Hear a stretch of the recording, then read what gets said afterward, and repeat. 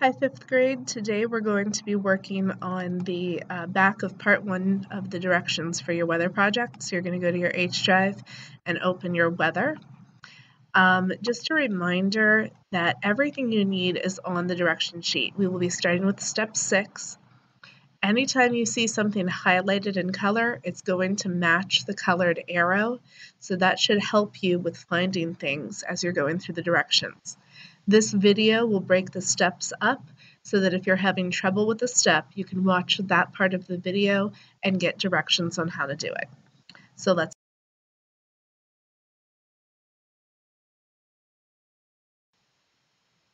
All right, for step 6, it says click and drag to select row 1, cells A through G. I need cell A1 through G1, where the word weather is, all the way to G1.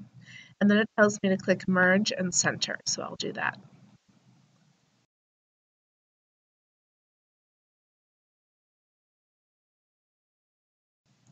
Step 7, it tells me to click and drag to select row 2, cells A through G.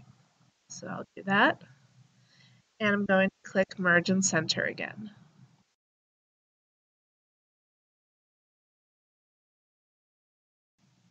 Step 8 tells me to click and drag to select row 3, cells B through G.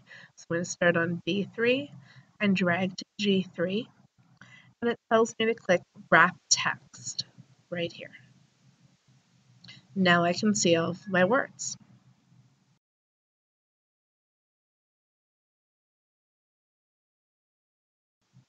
Step number 9 says select all the text. And if you look at the pink arrow on your direction sheet, it is pointing right here in this corner. Now it's made the whole sheet of paper turn gray. I'm going to change the font style to Arial and the size to 14. So we've got Arial and 14. And I'm going to do 10 here as well. It says click somewhere on the page so your sheet of paper is no longer gray. There we go.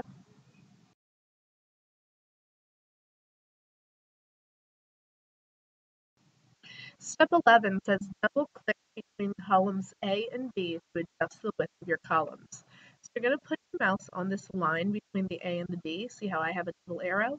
And I'm going to double-click right there. And now column A is as long as my longest words.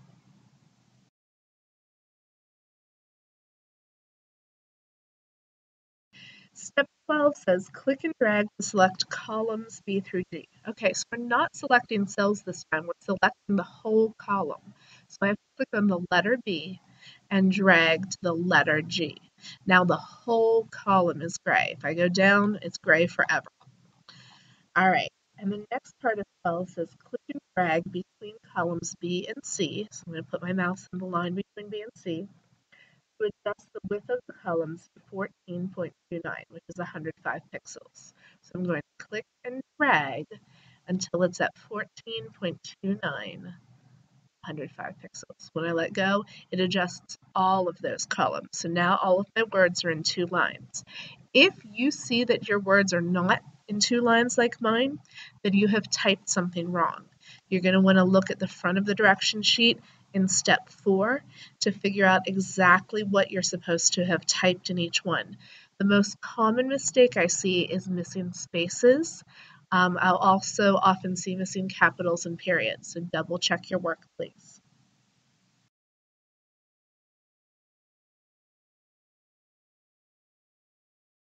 Step 13 says click on your title.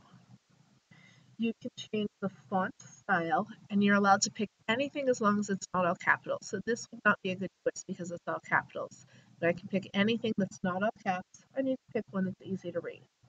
For the size, it needs to be between 22 and 28. You want to pick something that's going to look big for a title. In color, you can pick any color you want. Choose one that's easy to read. Number 14, you click on your name. The font style this time, again, you can pick the same one or you can pick a different one as long as it's not all caps. Size is going to be 18 or 20 this time. And again, color. You can pick the same color, you can pick a different color, it doesn't matter. Just one that's easy to read.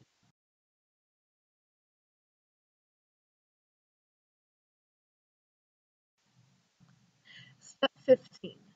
Change paper orientation by clicking the Page Layout tab. There are arrows for this on your direction sheet. So here's Page Layout, then it says to pick Orientation, and it says to choose Landscape.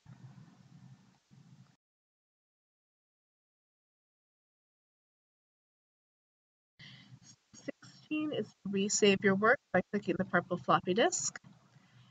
17 is to print one copy.